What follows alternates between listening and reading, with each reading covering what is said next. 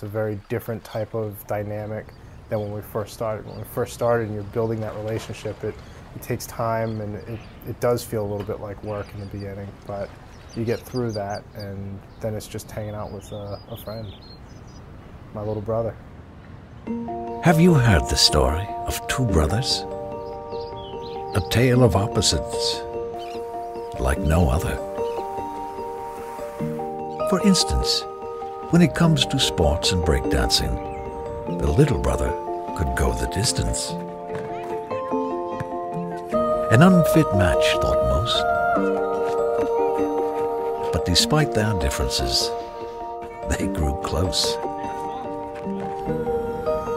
making the time for each other, like all families should. Look, that's the big brother trying his hand at basketball. Let's just say that he's not that good. My name is Angel. I'm in 8th grade, and I'm 13. He's a lot cooler than I am. I'm an IT auditor, which means I'm a double geek. He's a real brother to me. We're always having fun, no matter what. We're always getting to know each other a little differently, different context, sharing different experiences together.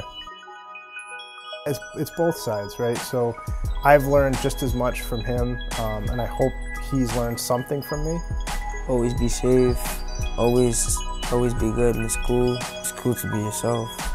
Some really catchy lingo that throws my coworkers off, but also to see things from his perspective and understand what's going on in his world.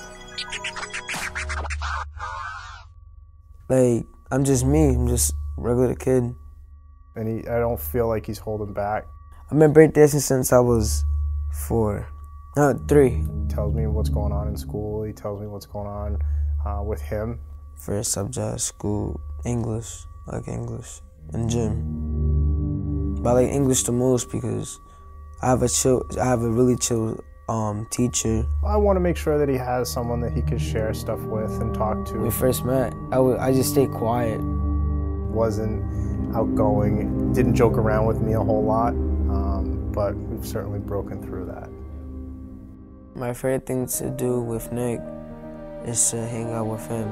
And sometimes when I'm left down or I need someone to talk to, he's there. He's always there, just like my mom.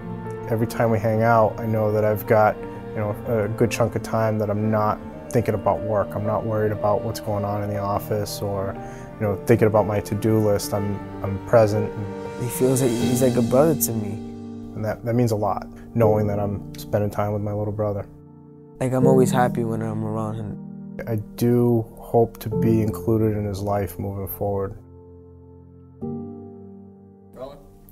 I just want to go on record to say that I taught Angel everything about basketball. I taught him how to break dance.